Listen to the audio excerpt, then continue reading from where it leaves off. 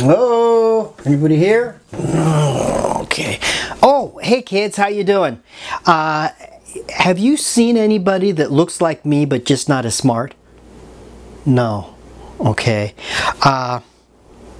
Well, it's a long story, but I'll try to make it short. I've been really busy lately, and so Dr. Know-It-All, you remember Dr. Know-It-All. Well, anyway, he said that he could help me out. He's been working on an experiment where he can double the output with half of the input, whatever that means. And so anyway, I said okay to the experiment. Well, unfortunately, it didn't quite work out the way it was supposed to work out, and now there's two Pastor Steves running around. There's the smart one, and then there's, well, the not so smart one. And anyway, my not so smart double ran off, and I got to find him so that I can get Dr. Know-It-All to put us back together again. So I got to go and... What? Have I prayed about it? No, I haven't. You know what? Maybe I'm not quite as smart as I thought I was. Why don't we spend a little bit of time in worship and prayer and let God take care of all of this, all right? Good idea. Well, let me pray. Eyes closed, head bowed, gentlemen, hats off. Let me pray. Lord Jesus, thank you so much for this morning. Thank you for a chance to get together to worship and to praise you. And God, we just bring you all of our problems and we lay them before you, and we ask that you would work them out for your glory and for your benefit, Lord Jesus.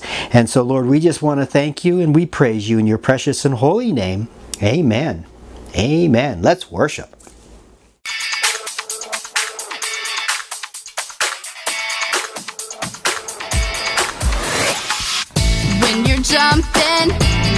Jumping up and down when you're spinning round and round. God's seeing everything you do, 'cause he's watching over you.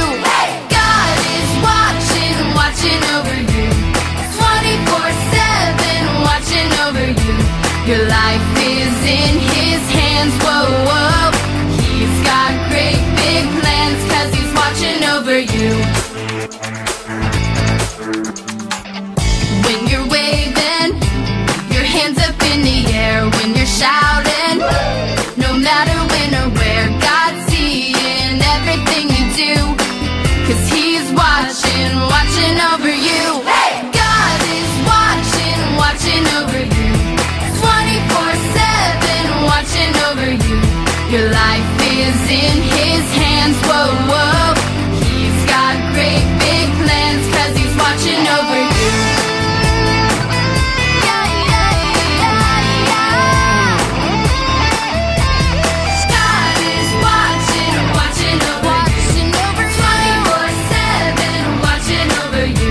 Your life is in his hands, whoa, whoa. He's got great big plans. God is watching over you.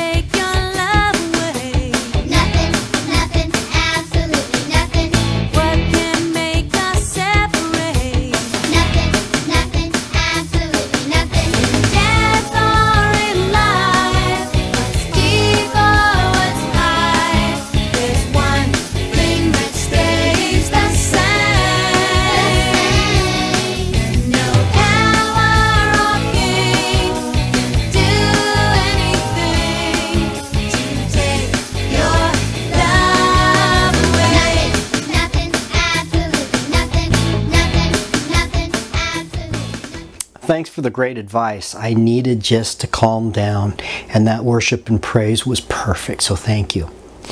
I'm excited this morning because Ian Tang is going to be sharing with us the doxology on his cello. And I just think it's so cool. Ian, thank you so much for sharing your gift of music and playing the doxology for us for offering. Kids, I want to ask you that as we pray and as Ian plays the doxology, that you think about what are you going to give to God this week? Will it be time, talent, treasure? What are you going to give to Him that He can use to build His kingdom? Let me pray.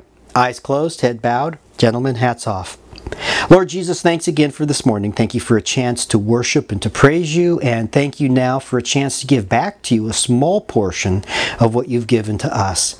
And Father, whether it be time or talent or treasure, Lord, whatever we give to you, Lord, may it be a sweet offering, and that may it be used by you to build and to grow your kingdom. God, we love you so much, and we thank you for this morning. It's in your precious name that we pray. Amen.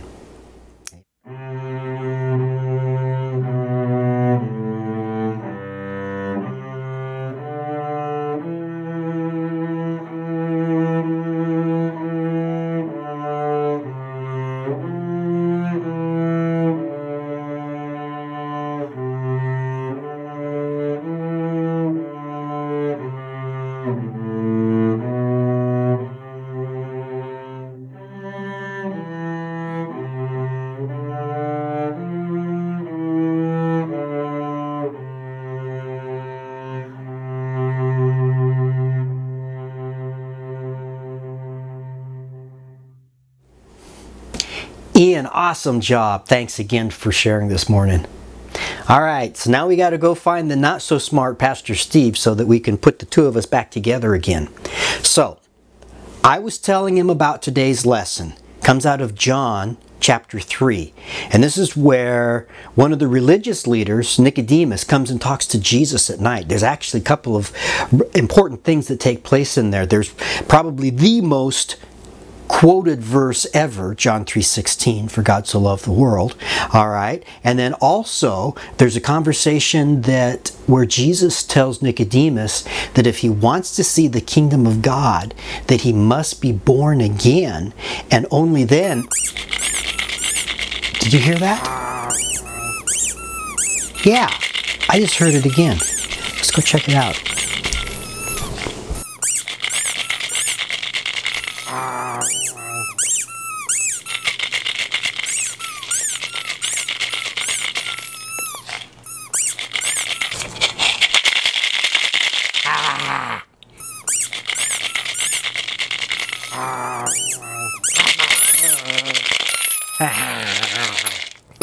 What are you doing? I'm getting ready to see the kingdom of God. Why are you dressed like a baby? You said you have to be born again if you want to see the kingdom of God. So I'm a baby, so I can see the kingdom of God. Well, I didn't say that. Jesus said that, and he said that to Nicodemus. Why don't we watch the video with the kids, and hopefully you'll understand, okay? So pay attention.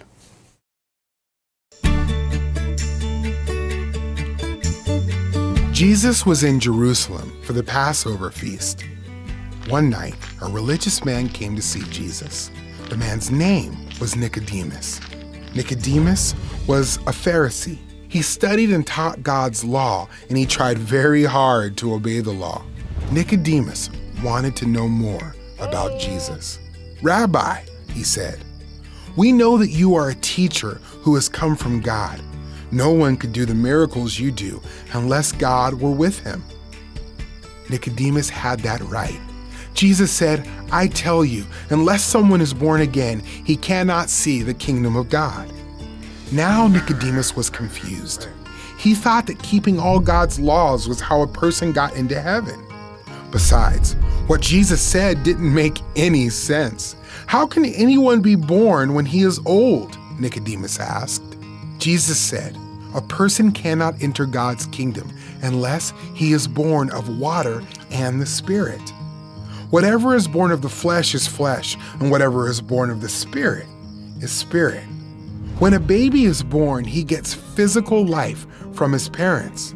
Physical life doesn't last forever, but the Spirit gives people a better kind of life, spiritual life, so they can live with God forever. Jesus said, "Don't be surprised I told you that you must be born again." Nicodemus still didn't understand. "How is this possible?" he asked. Jesus said, "When you don't believe what I say about things I've seen on earth, how will you believe what I say about the things I've seen in heaven? Do you remember how Moses raised up the bronze snake in the wilderness? Everyone who looked at it was healed. Like that, the Son of Man will be raised up so that everyone who believes in him will have eternal life." Then Jesus told Nicodemus about God's great plan. Jesus said, "God loved the world in this way. He gave his one and only Son, so that everyone who believes in him will not perish, but have eternal life." God did not send his Son to declare the world guilty, but to save the world. Anyone who believes in him is found not guilty, but anyone who does not believe in him is guilty already. Nicodemus needed new life, eternal life, but he could not do anything to earn it. Eternal life is a gift that comes only from God. God showed his love in this way. He sent his one and only Son to save the world. Everyone who believes in him will not perish, but will have eternal life. So do you understand now? So he wasn't talking about a physical birth, he was talking about a spiritual birth. And that birth takes place when we believe in Jesus, that he died for our sins, and when we accept that and begin to follow him, then we have eternal life. Yay! Eternal life! Uh-oh. What's wrong? Baby go boom boom in his diaper. Change me! I need to be changed! Ooh. Whew. Kids, I think we should go and you can sing a worship song and I'm going to see if I can help baby Steve out, okay? Let's worship. Oh my goodness.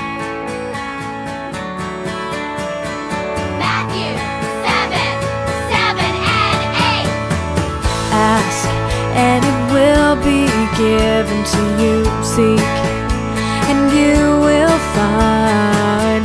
Knock, knock and the door will be open to you.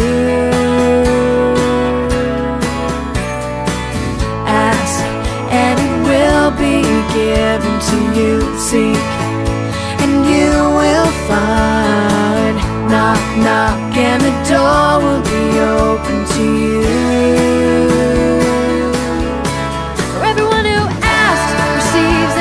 Seeks, finds, and him who knocks, the door will be open. For everyone who asks, receives, and he who seeks, finds, and him who knocks, the door will be open. Yeah, yeah, yeah.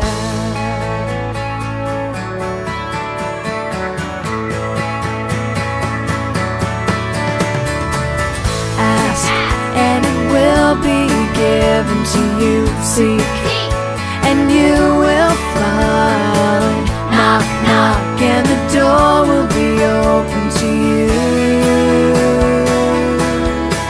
For everyone who asks, receives, and he who seeks, finds, and him who knocks, the door will be open. For everyone who asks, receives, and he who seeks, finds, and him who knocks, the door will be open.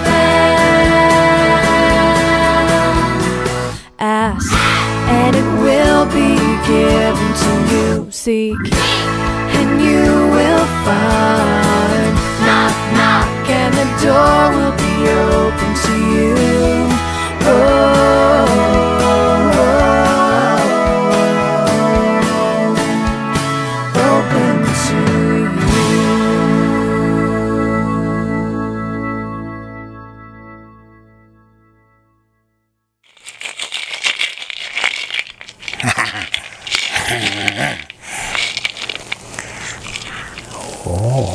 baby. Oh, baby. Yeah. I don't know why he thinks he's so smart. Because I'm not the one throwing away a dirty diaper. He is, though. That's right. Well, he's not back yet, so I'm going to remind you of a few things because we're just about done for today. That's right. So, at the end of Digital Sunday School, remember to check in. The link is in the description below, and you just go there and check in. And when you check in, there's two things that you can do. If you want to get a Father's Day gift project, you can sign up for one of those, and Pastor Steve will put it in the mail. Yay! And you can make your daddy a really special craft project for Father's Day. That's right. And then there's also a place for you to check if you want to play Zoom Bingo with the kids. Yay, kids, we're going to play Zoom Bingo, Zoom Bingo. I like Zoom Bingo. So all you gotta do is put a little mark there and you can check it and then you can come play. Well, you're not gonna come, we're gonna do it on the TV, on the computer. Zoom, zoom, zoom, zoom. And then last but not least, we're still looking for kids that can play instruments. I play instrument. We're looking for kids that can play instruments, that can play the doxology, or they can do another worship song. Or maybe you like to sing, so you can sing the doxology. Praise God from whom all blessings flow. Oh, I think I'm going to upload one too. The link is in the description below. So you can upload a song that we can use at offering. Well, normally, he's back by now and he would say something like, well, we're all done and it's time to go. So remember, Jesus loves you and I love you. Bye-bye. Baby says bye. Bye.